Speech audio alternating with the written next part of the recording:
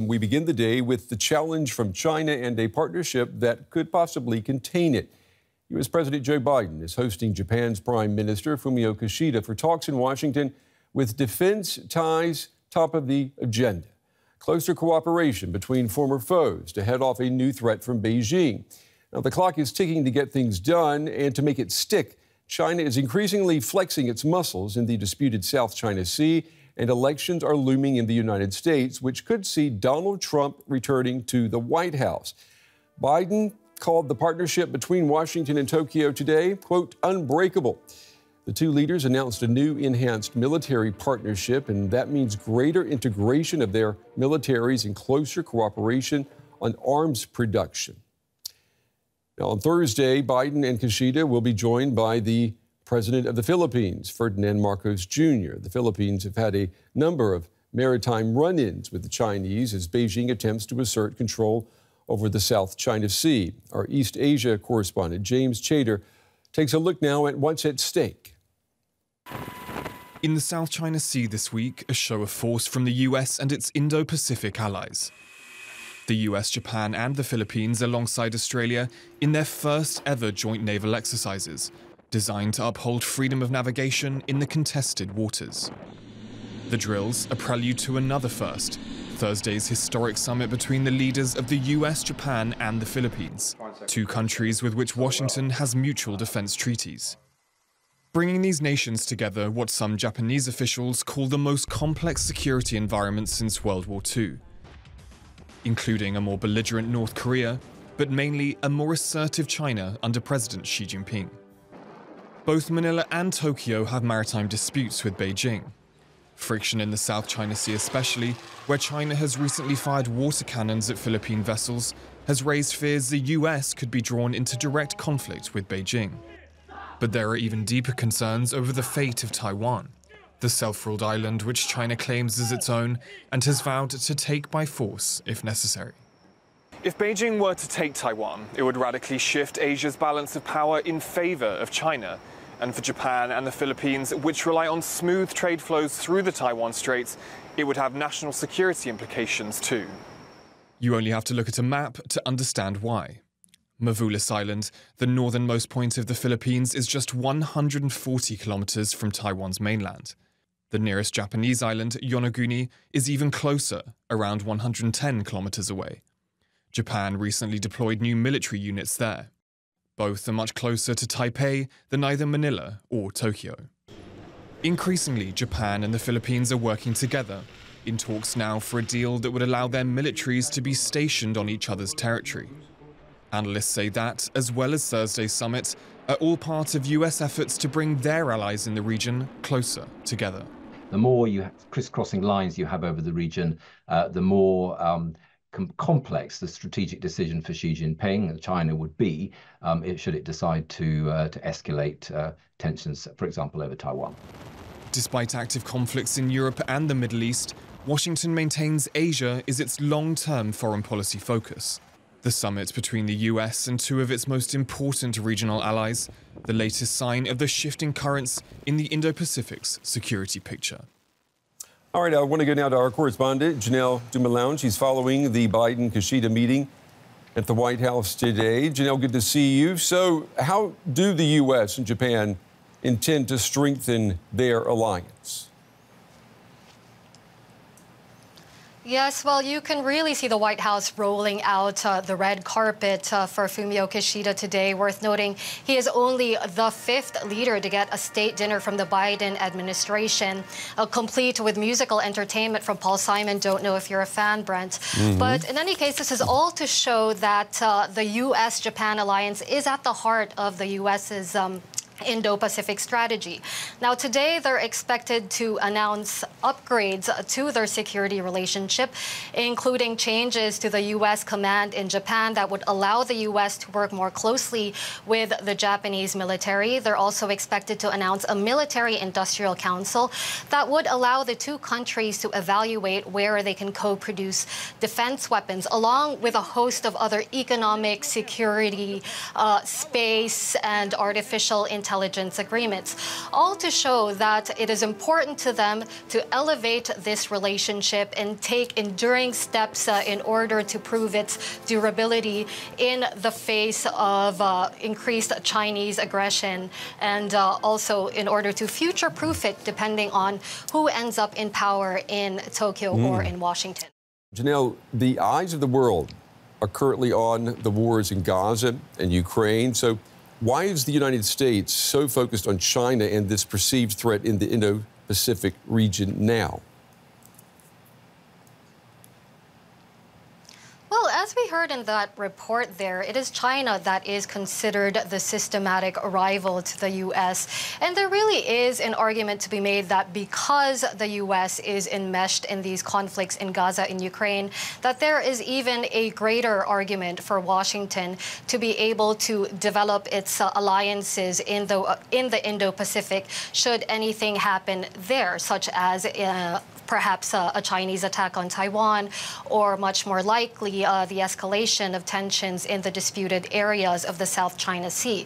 Now, there's this phrase that you often hear here in Washington, and that's to be able to walk and chew gum at the same time, meaning Washington's ability to serve various alliances, even perhaps in the face of concurrent crises.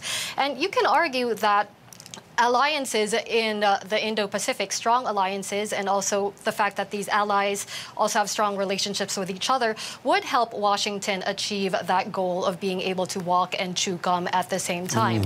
And you know, it can also perhaps even go beyond the region. Worth noting here that Japan is actually Ukraine's strongest partner in the Indo-Pacific, showing that Japan and the U.S. really are like-minded countries, and their alliance is especially important when it comes to preserving the rules-based order, not just in the Indo-Pacific, but beyond.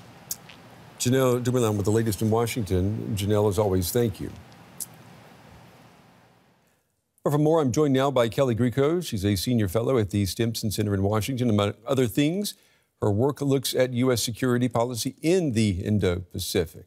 Ms. Grieco, it's good to have you with us. President Biden today, he was effusive in his praise of Japan and the strength of the alliance.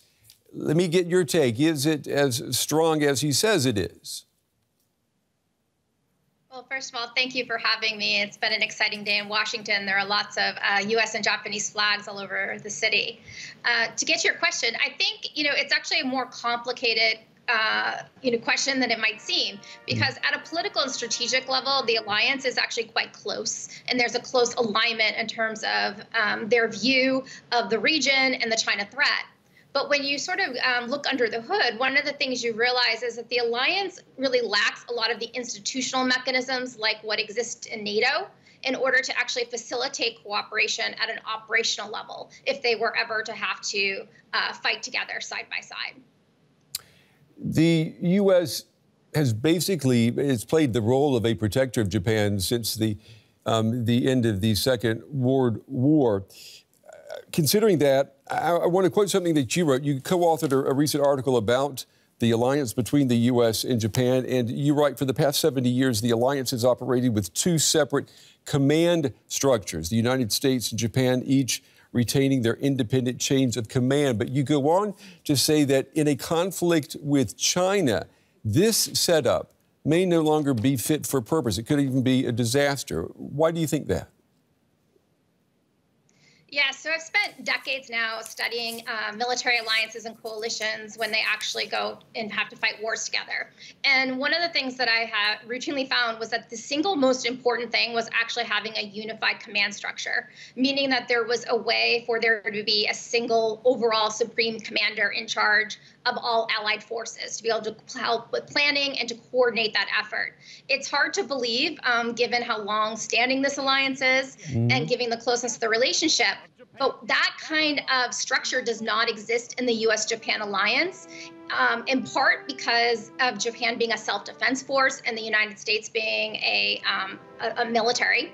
That's an important distinction, but also because when the alliance was founded, really we thought of Japan more as a staging ground for conducting operations elsewhere in the region. But that's really changed today, where Japan really now is on the front lines with competition with China, and would really be an important player if we actually, in terms of deterring China, and certainly if we had to try to defend Japan or somewhere else in the region. And do you think, should Japan have, I guess, a little bit of apprehension about what the United States would do if there were to be a military conflict with China based on history? And I'm thinking about the 9/11 attacks here in the United States. Shortly thereafter, NATO invoked Article 5, offering military help to the U.S. And the response from George W. Bush at the time was thanks, but no thanks. We're going to do this ourselves. Is there a fear, do you think, in the Indo-Pacific region that the U.S. would do that again if there were a China attack? Yes, I mean, I think this is always an dynamic that exists within alliances, that, you're afraid, particularly if you are the smaller power in an alliance, that you'll be dragged into some kind of war by your larger, more powerful ally. I don't think that is as much of an acute concern right now in terms of the relationship with United States and Japan, particularly on issues around Taiwan. Japan is acutely concerned about that security issue. I also think there's quite a bit of recognition that if there were to be a conflict over Taiwan, that Japan would play certain kinds of roles. It would probably not be projecting power over the Taiwan Strait, for example, but would be able to take on more security responsibilities and defense roles in terms of protecting Japan's territory and seas. Here in Europe, there's a lot of talk at NATO about the future proofing of the alliance moving forward. Let me ask you, how future-proof are the agreements that Biden and Kishida are making right now, given the fact that the President of the United States this time next year might be a one and only Donald Trump? Yes, well, first, 70 deals have come out of this meeting, which is extraordinary. Normally, a visit like this, you might see a dozen, maybe 2 dozen. So that in itself, I think, is quite noteworthy. But this idea of Trump-proofing alliances, I will just say that I'm a skeptic of this idea. I think what we're trying to do, I think, is try to get as much done as possible in building up these alliances and strengthening them before a possible second Trump presidency, on the hope that based on his behavior during his first presidency, he's not someone who cares as much about the details and wouldn't necessarily have an interest in going about undoing things. So even if the alliances would not grow stronger under his presidency, there may at least be able to keep them at the level where they are. But of course, hope is not a real strategy. Yeah, let me ask you before we run out of time, the summit with the president of the Philippines tomorrow, how key is that alliance? Yes, I mean, I think when you look at, the U.S.-Philippines alliance is very important. Of course, you look at the geography of the region, and you can understand why the Philippines is very important to the United States and Japan, particularly in a Taiwan scenario. The one caution, though, that I would have is that the Philippines itself is really concerned about the South China Sea, not the Taiwan Strait. And so one thing that I think we need to be careful about is not thinking that they're leaning into these relationships, the Philippines, is a sign that they're signing up for potentially being involved in a Taiwan Strait scenario. I think that remains very unlikely.